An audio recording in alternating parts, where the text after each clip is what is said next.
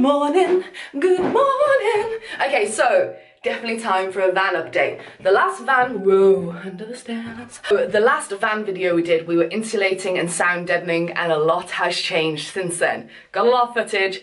We're just gonna show you what it looks like now, and then we'll take you through what we've done. All right, let's take you in. Da da da da.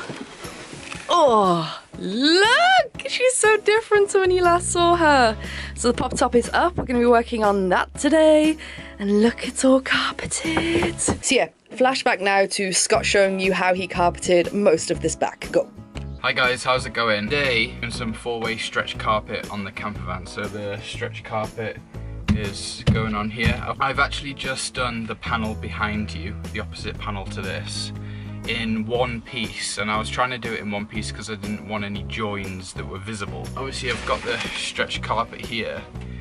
You've got a front and a back. It's pretty simple to figure out the front and the back. The back's coarser than the front. So it ends down here. So what I did was, as you can see on this side, I've put the sort of insulation. It doesn't really need insulation on the inside here, but I just did it just to give me some like a bit of bounce basically, and I've like basically made like a little edging running down here, so like when it gets to here I can like poke the carpet in and finish it quite nicely.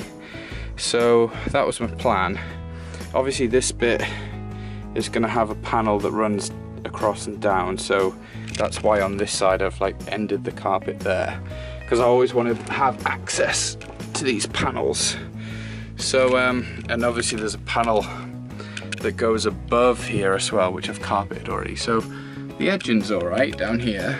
I mean, it's a little bit shitty, but you know, it's not bad. And then I've just finished it up there.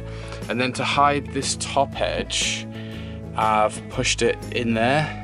And then this bit that I'm gonna carpet and go over, I can push it in there too, so I can hide a bit of that. And then I've got my little cable out there.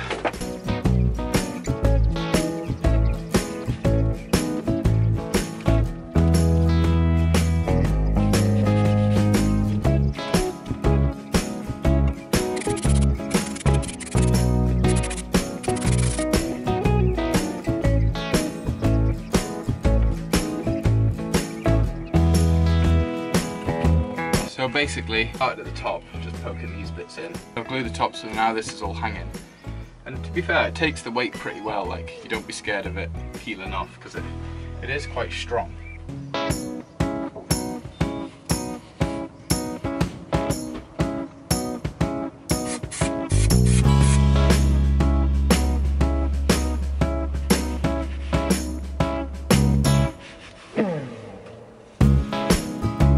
I'm going to cut out the window with a pair of scissors, not too much, just do a bit at a time, and then basically work it down. So you can see I've worked it down here.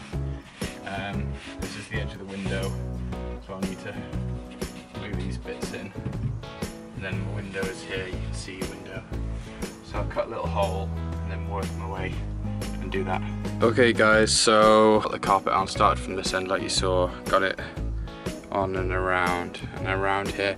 Now what happened was, I should have done this side first, you know, the side that's going to be seen a lot, because that was my best side, the one I did first instead of the one I did second. And I ended up with a join here. Now I'm not too fussed, to be fair, because the panel's going to be there, so you're only going to see that bit. 4-way stretch carpet. Definitely recommend using it because it hides a lot of imperfections. It's pretty easy to put on. Like, I do not know what I'm doing. Proper amateur at it. Never done this sort of stuff before in my life, so, you know, I mean, if I can do it, anyone can do it. It's just a man with a plan and a roll of carpet. He could snip it, it would be easier. But no, he'll shove. So what I'm trying to do is, like, beautifully done.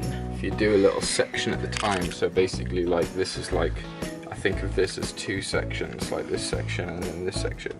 And then what you can do is you can like make this edge good and then tuck it in here, like wasted space.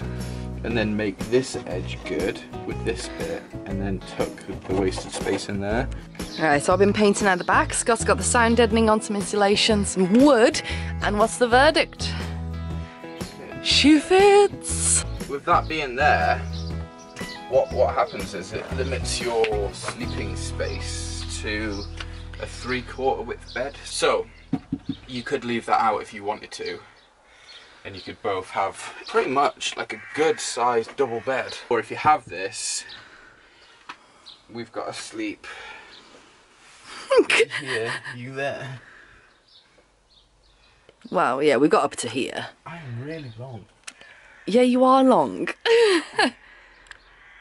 So first job of the day is the pop top. So when the pop top is up and you put the sides up, it is stable and won't go anywhere. However, if you don't have the sides up and you're doing it on your own, basically the front needs to be attached, and it was attached by like a little sort of belt before. And if you have the sides down and let it go, the pop top will literally like come back, because it's on springs at the front. It'll literally like come back and try and like rip itself in half.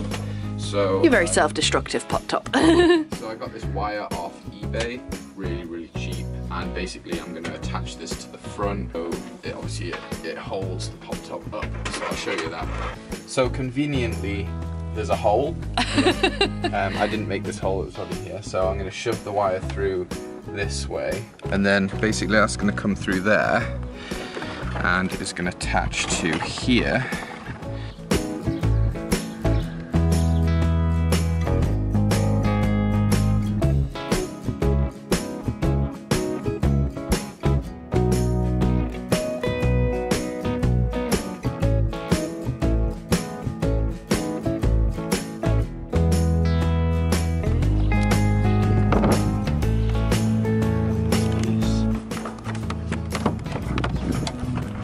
Do it like that, or shall I? It's best to do two. So I'm just going to cut these off about here, leave an inch, and then that could just sit there. Beautiful. So before, the pop top was kind of like a two-man job, because you kind of had to hold it. So if you push it up, which way to go backwards? Push up and backwards. Of course. What? God, it's heavy. So now the cable should stop it. And then you can put the sides up. Gentle? Be gentle! Not that, but You're so heavy-handed. Oh, look at those chins. Right. Chunks. Chins. We just found out that these actually pop off. But how did we find that out? What happened was, I was trying to show Ali how to cut the wire, because she was struggling to cut the wire. Her weak little hands, you know. And kind of like showed off. I like put my left hand on it and just went straight through, and the end piece of wire flew from the back of the van. It went straight down this vent and like in there. So this comes off, but I don't know where it's gone. But I'm pretty sure like the blower motor's fucked anyway, so shouldn't get tangled up in there, hopefully. But we might have a little bit of a rattle. So managed to get Ali away from playing the worst looking game in the world. Ali, please. Titanic. Me work my ass off here. Like she's going back to her childhood playing Titanic. So and you ripped me away from such. I ripped her away from playing it. So I don't know if you can notice, but this side has its first coat. The reason we did this is because I did think we got the black carpet. I did think it was going to be too black, so we've gone for the same colour as the cupboards, which is like grey sort of. I think it's like almost like a little bit blue. No? It's not blue. It's grey. Isabella, remember what we were talking about? That men are completely colourblind. Okay, so this is the thing. We have masking tape that we bought from Asda, which does not stick, so that's fun. As you can see here, we masked along the top and then got to the middle and thought, fuck that, okay. We're not doing any more. So that's it wasn't sticking anyway. I did a neater job without it. So we got cardboard stuffed in around I'm trying not to get paint everywhere because I am the worst painter in the world. Ali's pretty good. A close-up of Ali painting, how about that? Oh, wow. Oh, look how shaky she is. Oh, oh, oh. Don't get that on my carpet. Going in blind. Going in blind? You don't fill me full of hope. What I'm also going to do is I'm going to paint the wood across the top here, and I'm going to paint this bluey grey too, and I'm going to paint up the top here, across here. This doesn't need painting, this is where the pop-top latch goes on, but this has a panel which is there that you cut out and carpeted, so that goes on there. Oh, good morning, it's Sunday. Scott's gone off on some unexpected work stuff, so he's going to be gone pretty much all day. So I'm going to come and do another coat of the luscious Parisian grey. So the first coat looks really good. Really happy with it. We're going to have to touch up because guaranteed the masking tape will have bled and it didn't want to stick to this. So get a little black, you know, touch it up, it'll be fine.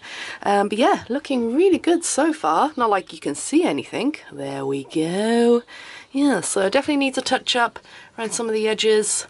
But yeah, do a second coat, leave that to dry, and we'll see if we want to do a third coat after that.